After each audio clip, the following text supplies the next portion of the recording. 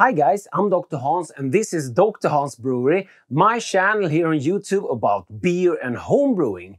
I went through my kegerator today and in the bottom I found an old beer mail.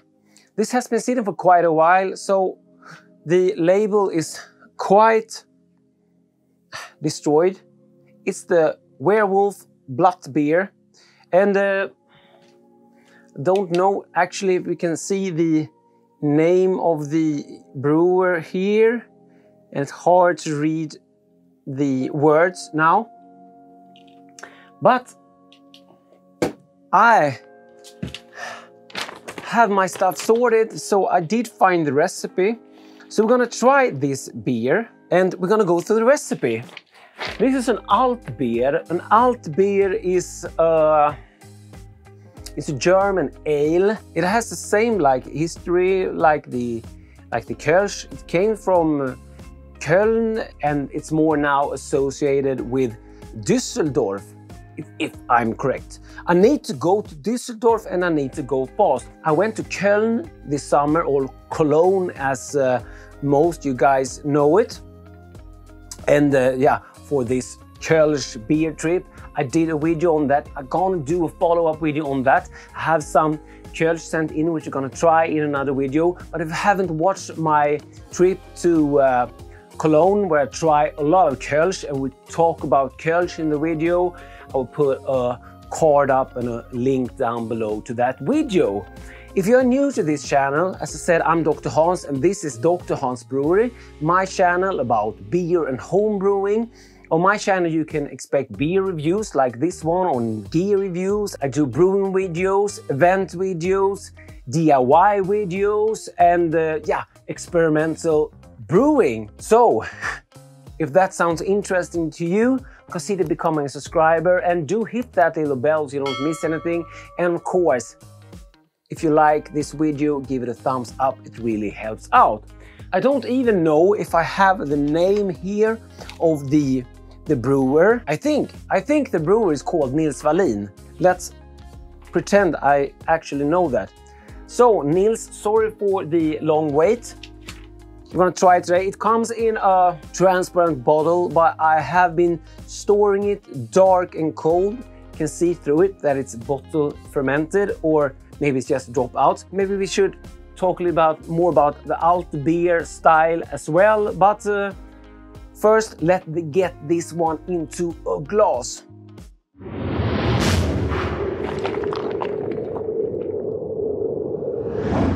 So guys, I have my opener here. I love this opener. Yes, I know I'm childish and I really don't know how to use it. This is my butterfly knife style opener. You have links down in the description for it, as the most of this stuff I use, including the ticker glass. And it's a long list, but if you really need something, go check it out. If you see something in my brewing videos that you would like to check out, I do have the most of it listed down there.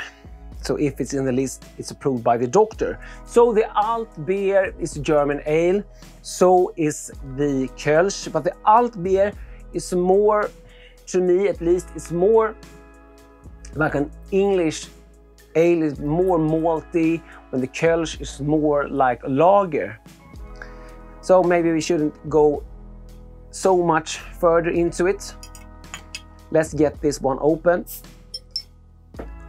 Okay, so it's not a gusher, but it's carbonated and didn't kick up the yeast. So looking good. And this could be very clear. I think it's quite well carved. So no, it looks good. Okay, so I'm gonna leave it there. Okay, maybe we should turn this on. Slight hazy, but good looking beer. Maybe I did pour some of the dregs in it. Have one finger head. It's an amber colored beer. I think it's called, when he entered this into Brewer's Friend, I think it's actually called an American amber ale, but the bottle said Altbier. So I'm going with the label on it. let's try it first and then we can run through the recipe. But we do have a light amber colored beer. I think you have the color there, quite good. Have a half finger off-white head. Now this has been sitting for a while. I do get some like fruity esters. It's not very hoppy, but it has been sitting for quite a while. So sorry about that. Kind of forgot about it. Saw it today and yeah, I'm so glad that I actually found the recipe. I can say now it's called the Werewolf. And it's probably because he just used Styrian Wolf for hops. Never brewed with Styrian Wolf myself. Anyone else brewed with Styrian Wolf? Comment down below. And guys, as I said, please give this video a thumbs up. So,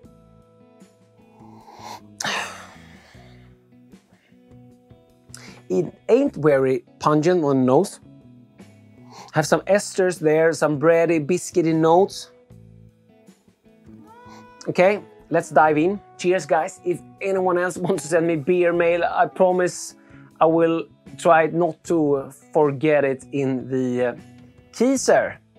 You'll find my contact information down below in the description box. So, let's dive in. There's a sweetness, breadiness, even some butter cookies.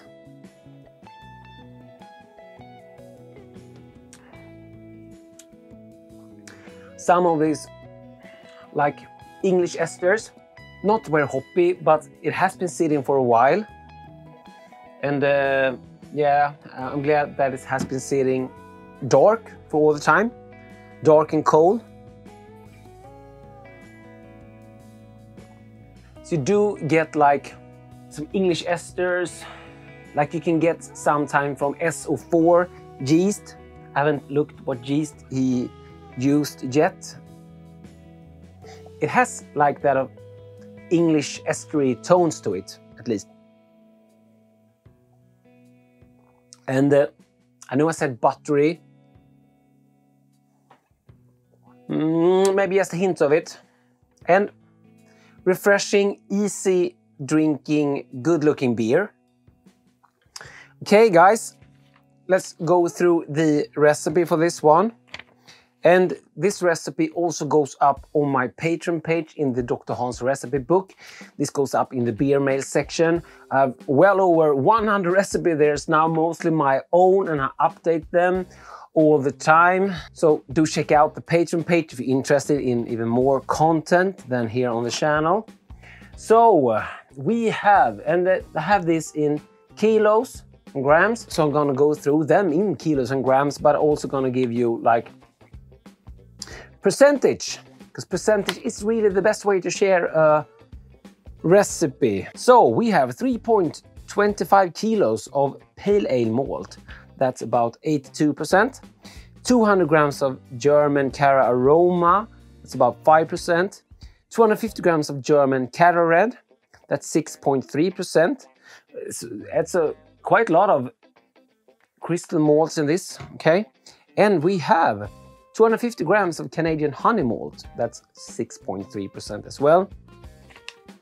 For hops, he used 10 grams at 30 minutes. Then he did a steep, 45 grams of Styrian Wolf at 75°C for 30 minutes. And this was also dry hop for 5 days with 45 grams of Styrian Wolf.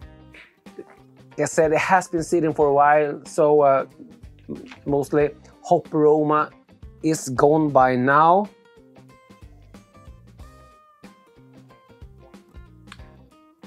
But it's a nice Altbier.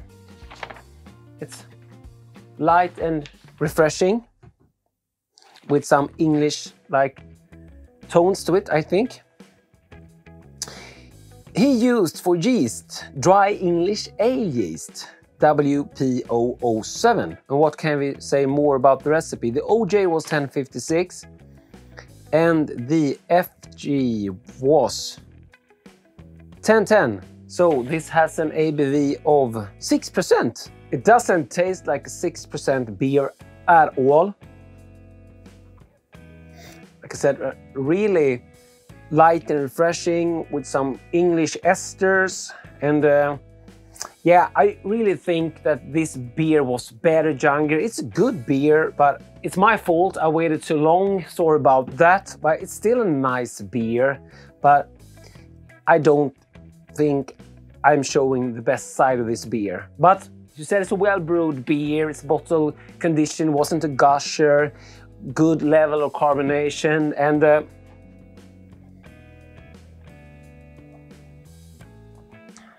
no, like, skunkiness even have been in the transparent bottle. So Nils, thank you so very much for the beer. Sorry for the wait, but yeah, that was the Werewolf. So I think it's a sound recipe, so you guys could try it out and tweak it however you want. It's not overly sweet. It did have quite a well of the crystal malts. Of course, it did ferment out to 1010, so it shouldn't be like sweet. But yeah, it's a good beer, guys. So if anyone else wants to send me beer mail, you will find my contact information down below. Please give this video a thumbs up if you liked it, if you didn't like it. And of course, no one likes me forgetting about my beer mail. Sorry about that. But if you didn't like it, give it a double thumbs down. And if you're new to the channel, consider becoming a subscriber and do hit that little bell. So, cheers guys, and thanks for watching. DrHans out.